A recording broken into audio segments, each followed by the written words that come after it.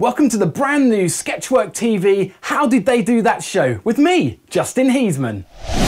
SketchWork TV. This week we're going to be looking at the snow globe effect from our Christmas video. So let's take a look at that effect right now and then we'll see how to create it.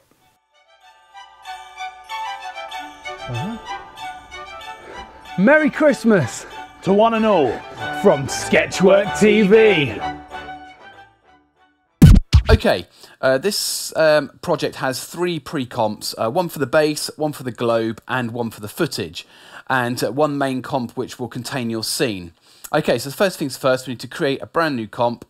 So, new composition, give it the name, we'll call this one base. And the size, because the project I used was in 720p, which is 1280 pixels wide, I'm going to make the whole thing square. So 1280 by 1280. Frame rate's fine and okay. So I've got brand new comp there, it's a square size. Right, you know, double click on the rectangle to create a new shape layer. The shape layer is what we're going to use to create our base. Okay, we now need to resize this layer down, and we want to make it around about 1/6 of the whole thing. So that looks pretty good. We move it up, and we want to put it in around half of the top there, top half there. Okay, right. Next thing, we want to click down on the rectangle. You want to get rid of the normal stroke because we don't want that. Get rid of the normal fill. We don't want that. Highlight the rectangle, and we want to add a gradient stroke, and we also want to add a gradient fill. Okay, so on the gradient stroke, we want to pull that one down. We want the stroke width to be about 55, so let's up that to about 55. The end point we want to be about 62. And the gradient we want to be, I don't know, about a light grey to a dark grey. And okay. Okay, so that's our gradient stroke. Now if we want to go down to the gradient fill. Okay, right here we need the start point, well, I'd say about 190, minus 190. And the end point to be about 179. And that's 0 by 179. So it's half and half there. Now we change the gradient to, I used like a yellow to an orange, so I'm going to stick with that. So if we go yellow to an orange. So that's now looking pretty much like what I originally had. Okay. So finally, we want to add some kind of text to our base.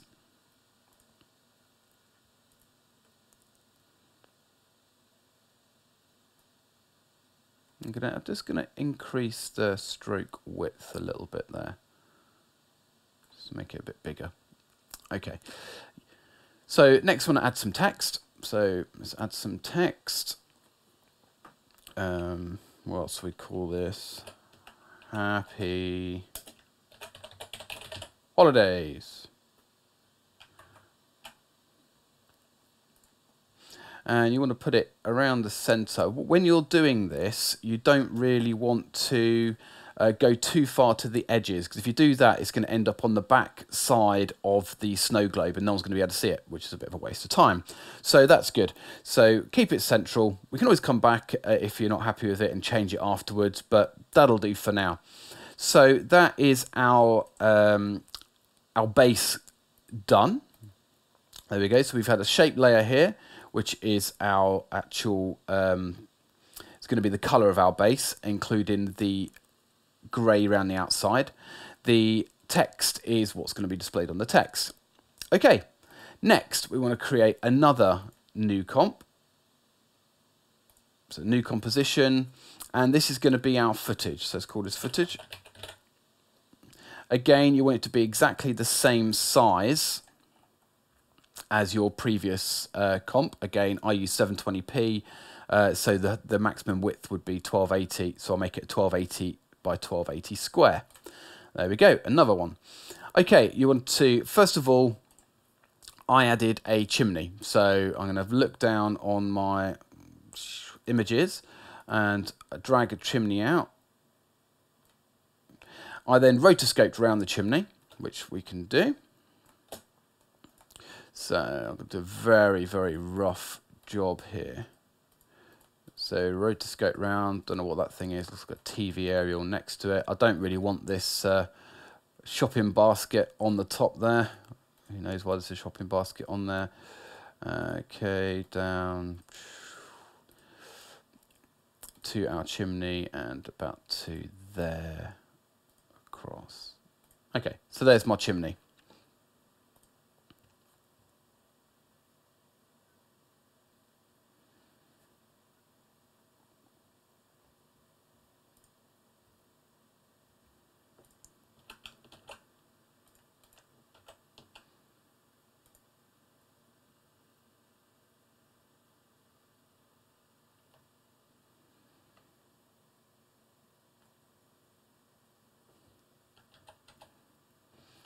Okay, I want to reposition my chimney, so I'm going to move it down and resize it a bit so it feels a bit more of the screen. There we go. I want to add a slight curves adjustment to that because it looks a bit washed out there. So effect, color correction and curves. I'm going to put a bit of an S curve on that to give it a bit of contrast. There we go. Probably a little bit too much. That'll do for now. Right, so there's our chimney. Second thing to do is add your footage. I used a green screen. You can use anything you like. It can be a solid image or it can be a green screen as well. So I used a green screen, so I'm going to drop my green screen footage on. I'm not going to talk about how I keyed it out in this episode because there's no point. As a whole thing. If you want to see how I did that, then let me know and I can do a whole project based around about green screen keying. Okay, so I'm just going to drop my one on.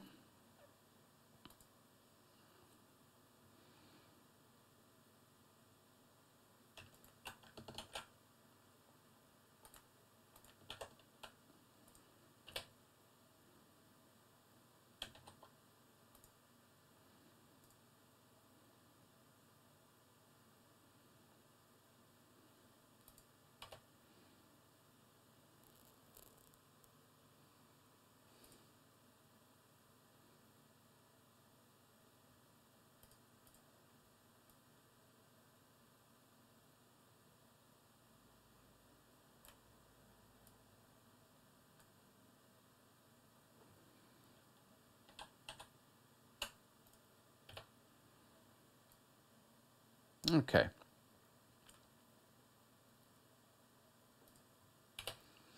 Okay, so I've now dropped on my keyed footage, which is just me and Dean sticking our heads out the chimney, waffling on a bit, and then disappearing off again. Okay, so what I need to do is you want to create some snow now for that. In the actual Christmas video, I use Trapcode Particular, but for this example, I'm going to use the CC Particle World, which comes with After Effects, which is great because everyone's got that. So let's put in a brand new solid, doesn't matter what color, make comp size, and it goes, and we'll do Effect, Simulation, CC Particle World. Okay, starts off, looks terrible, looks like I'm spewing out the top of the chimney. So let's have a look at some of these settings. Okay, I want to look at the floor first. I don't want the floor to be there. I want to drop the floor all the way down to about 0.65. And I want the birth rate to be about 6. So I want it to be a lot more particles there. And I want it to last about 6 seconds per particle. 6 seconds. Producer.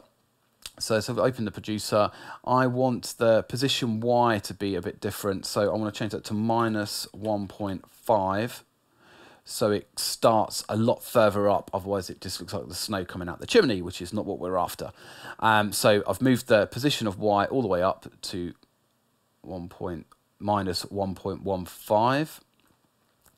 I want to increase the radius of X as well, because I don't want it to be coming out of one single place. I want it to be coming out quite a larger radius. So I'm going to increase that to 2.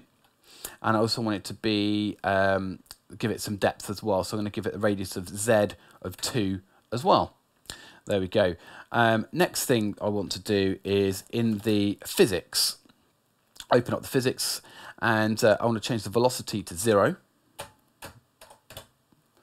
I want the gravity to be a lot less, so 0.05 I'm going for. There we go. We can always change some of these afterwards if they don't quite work. Next, if you go down to the particle, I want to change the particle to a faded sphere, which is more kind of like snow. I want the birth and depth size to be about the same, which they are, which is fine.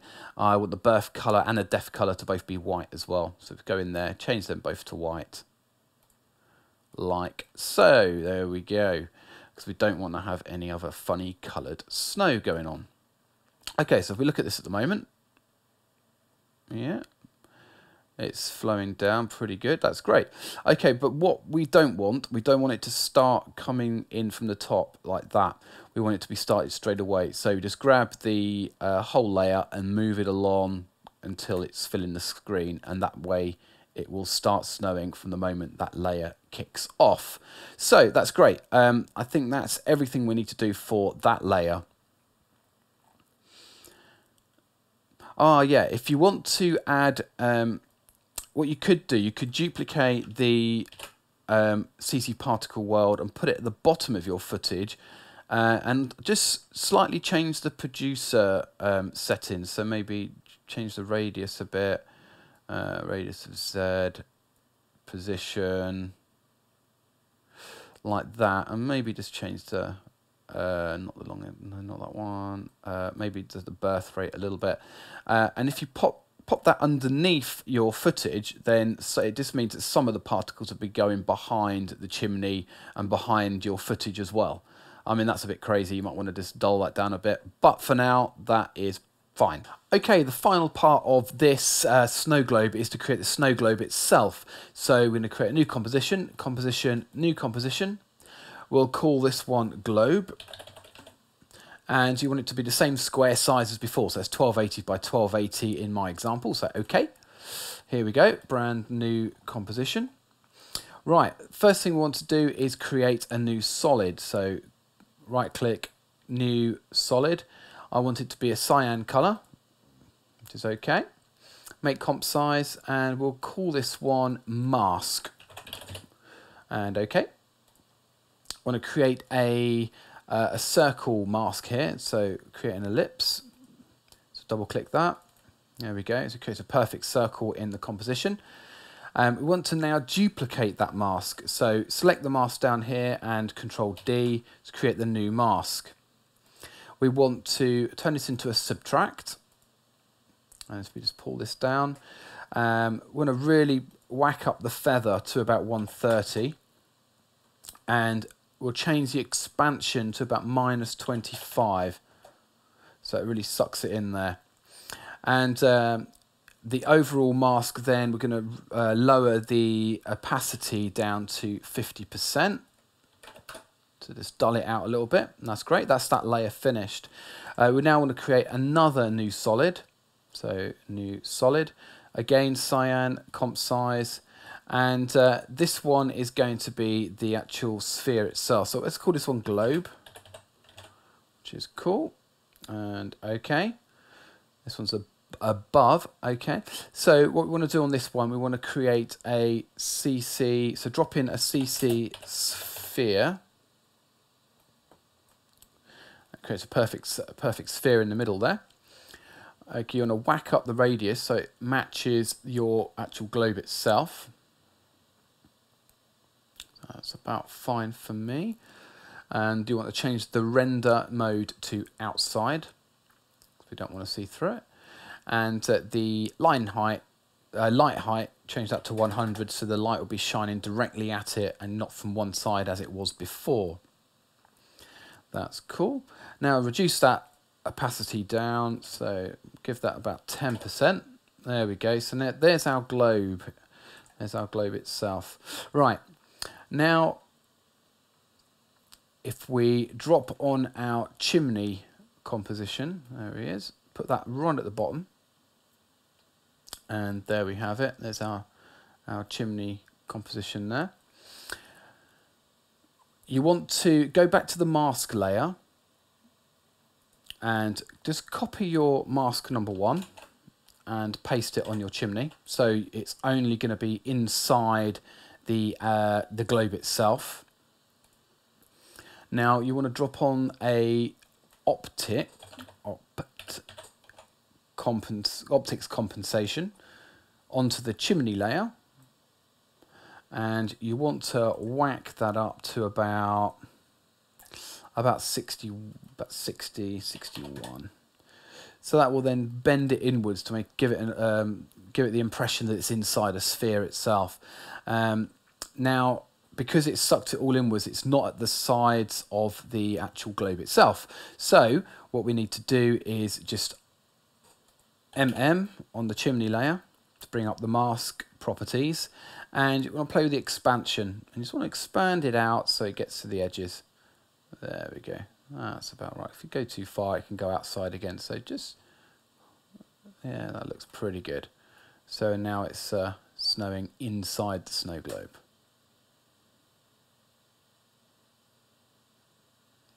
That's good. Okay, next thing we want to do is the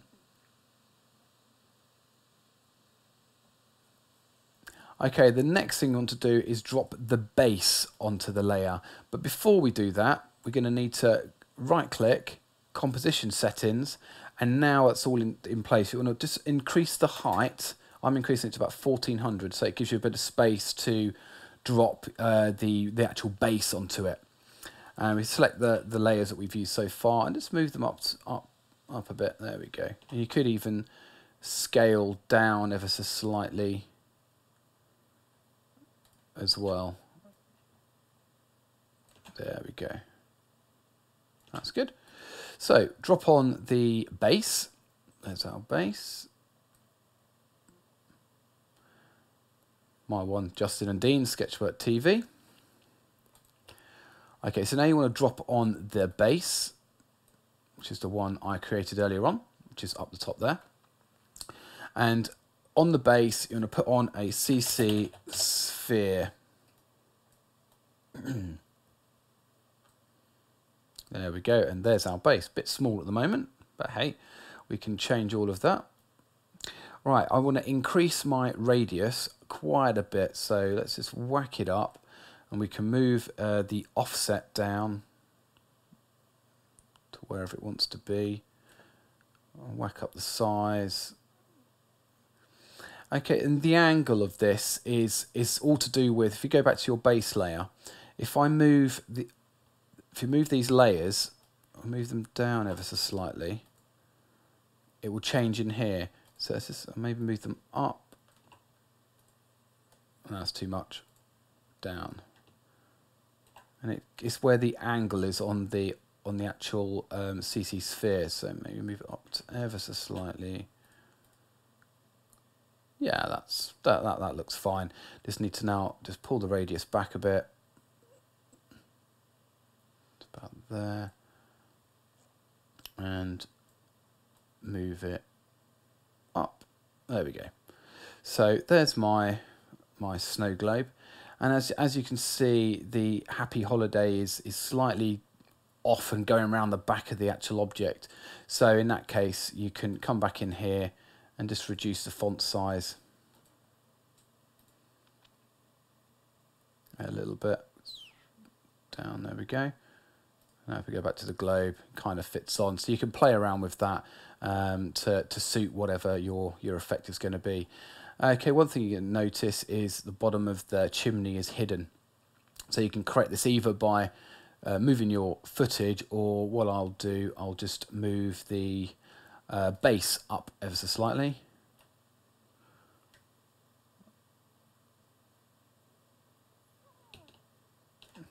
And then just increase the radius and make it fit. There we go. Maybe just change the angle again, just a little bit.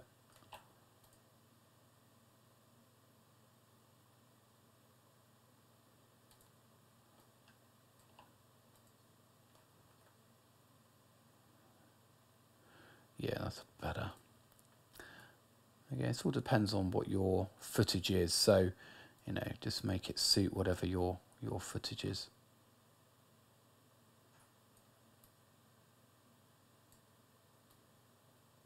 That's good for now. Okay, so that's that one, and then what we can do now, we can add one of the light settings here. We can change this. So let's say the intensity, let's turn that down to about 40. The light high, we'll change that to -33. Give it a bit of a darker look. And put the light from the other direction. We can just play around with the intensities here. Don't want it to be too bright. That's fine for now. And if we go to the shading, let's change some of these. Let's bring the ambient up to about 76. Ah, yeah, that's right. I put that one down. So let's put them back to 40 and -33. So put it at 76. The diffuse we'll put to 66, and the specular to about 71. That's good. Okay, and then we'll add in let's go to the effects, a CC light sweep. There we go. So let's drop that on the bottom there, and it gives this kind of nice little shine to it to make it look a bit more three-dimensional. So we've got the CC light sweep on there. Let's just change a couple of those settings. So let's move the center to about here. That's good. And we'll change the shape to be more of a smoother shape. And let's change the width to narrow it down a little bit to about 25. Yeah, that's good. And the direction, can play with the direction. That looks okay. Maybe just up the width ever so slightly there. That's good. Okay, so there we go. That's the snow globe there. And then what you can do is, if we duplicate the base, Control D, and drop it right at the bottom, and then change. You can get on the bottom layer. You can get rid of the CC light sweep, and the top base level should be rendering the, not the inside, the outside only. And then the bottom layer should be doing the inside only. And depending on where where you've positioned your base, you can see, on some circumstances, you can see it come around the back of your snow globe in the sides here. In mine, because of the angle I've got it at, it doesn't really notice, but it's good there because then you can change around. So if I go to the base now and let's just move them right up there for a minute, and then you can see, there you go. So you can see underneath, it's now rendering the other side of it as well, but behind. But I'm just going to move that back for now because that suits what I want to do. Brilliant. So that is the globe itself now finished. Okay, so on to the final part of this, and that's just to put these three pre-comps into your main scene. So in my scene, if we go back here, all I've done is I've got a still image. I've made the still image look a bit more realistic by adding some live fire to it, which makes it a bit more interesting. I've added a camera move to it, and also, like at the top of the Christmas tree, I've got a lens flare which flickers a bit, and at the top of the, if we zoom in a bit down here, top of the snow globe, I've got a lens flare there as well, which sort of twinkles as well, which gives just gives it a bit more life. Now, you know, you can use this for lots of different things. You know, it's a British weather over here, which is not too good. You could, let's have a look at this one. There we go. We're frozen in time. Where it's snowing and not a lot else. We're just not really moving because we're frozen solid. Or if, for example, you can rain fire and put yourself in a fireball. Justin and Dean, get us out. And in there, I've put some flames around the chimney. We're in a fire. We've got a bit of a camera move there. I've changed the particle system to be a bit more fiery and yeah, a bit more fun. So this doesn't have to just be used for just Christmas snow globes. You can put loads of things in these. You can put anyone in a globe. But well, I don't know, wherever I seem to go, I'm always stuck in a globe with Dean. Ha. So that's how you put someone in a snow globe. Well, I hope you enjoyed this week's episode of How Did They Do That? And next week we're going to be taking a look at the floor smashing effect from episode 3, the hero trial. So let's take a look at that clip now, and then we'll move on to the burning question of the week. Yeah, my main power is superhuman strength. Superhuman strength? Yeah, and it's sort of something like this, really.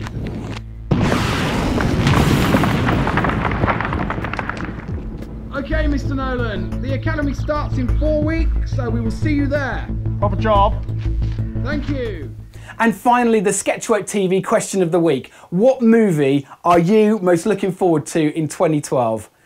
Leave your responses below or again on Facebook, Twitter or Google+. Okay, so until next time, I'm Justin Heasman and we'll see you again on SketchWork TV. How did they do that? SketchWork TV.